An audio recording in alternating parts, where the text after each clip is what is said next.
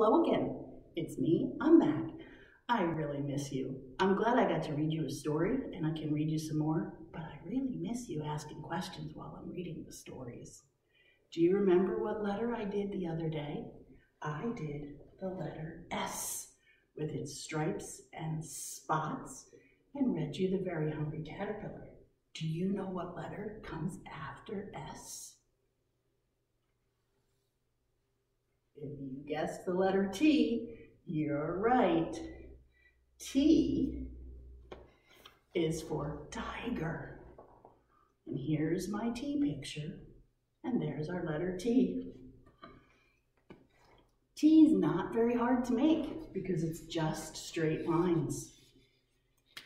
A big T, you do a big line down, and then give it a big hat across the top. That's all you have to do. A little T has a big line, but then it has arms that stick out. Sometimes the children point out that it looks just like the cross that we learned about in the story about Jesus, and it does. A cross is shaped like a little T. So that's the letter T. And since tiger starts with T, can you think of what sound the letter T makes when it talks? T goes ta ta ta ta ta. And that reminds me of what we were learning about way back when we were still at school. We were talking about transportation. Do you remember that? That big word that's about how we move things and people from place to place. Today I thought I would read you 2 stories about transportation because I like them both, and they both are about a type of transportation that starts with the letter T. The first one is called freight train. Train starts with T. Do you see the big T right there? So this book is called Freight Train, and here we can see the train track. A train runs across this track. It has a red caboose at the back. The caboose is actually like a trailer where the engineers and the people that work on the train live when the train is traveling.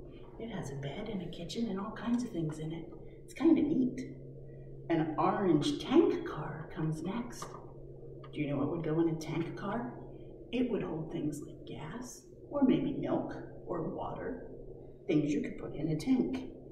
Then a yellow hopper car. It has a special trap door on the bottom, and they can drive it over something, like a truck that's sitting underneath the tracks, and open it up when this is on a bridge, and then they can empty everything out of it when they get to the factory where they need the stuff in it. It's kind of neat. Next comes the green cattle car. Do you know what cattle are? Cattle are animals. So if animals had to ride the train, that's where they would be. Then a blue gondola car. It's just a little car. It can hold all kinds of things.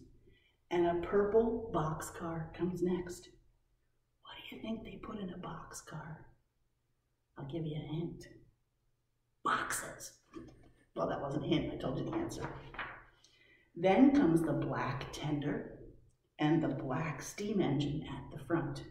The tender holds the coal that they use to make the freight train go. Not many trains still work with coal. Now they put gas in them. So here's our freight train.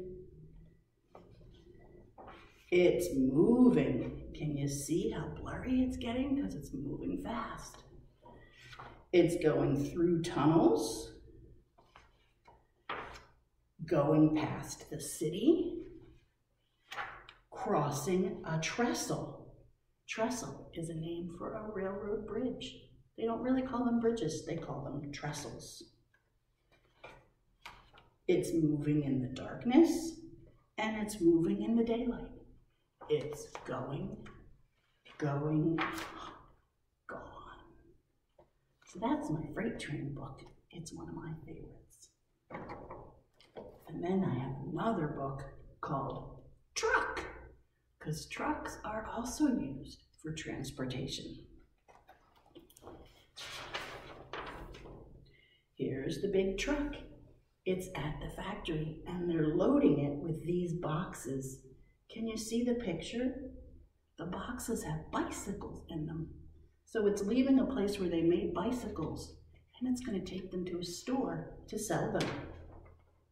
Here goes the truck down the street.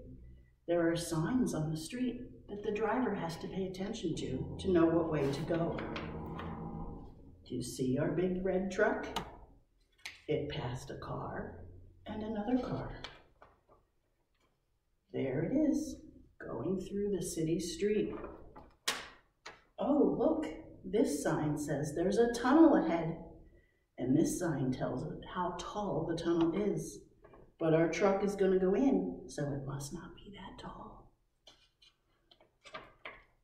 Oh, the truck just went in the tunnel. This green arrow means it can go in this tunnel. This red X means don't go in that one. And I guess it's a good thing it wouldn't go in that one because there's a bus coming the other way. Do you see our big red truck? It came out of the tunnel. And there's the city in the back where the factory was. Here's our truck. It's driving down a hill, I think. Where is it now? It's nighttime, and it's stopped to get some food and for the driver and some gas for the truck.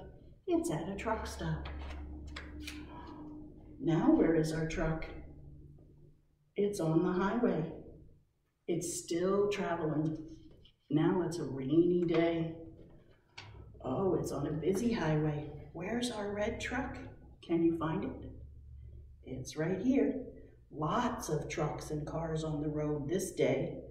A bus, a truck carrying cars, all sorts of trucks.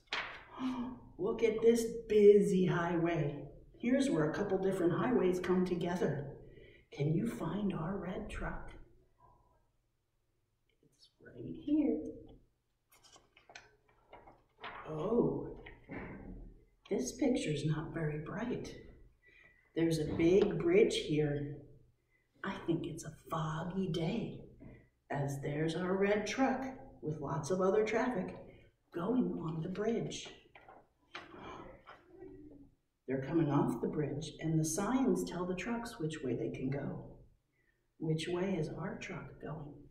Our red truck is going this way. That says east. Here's our truck. It's not driving anymore.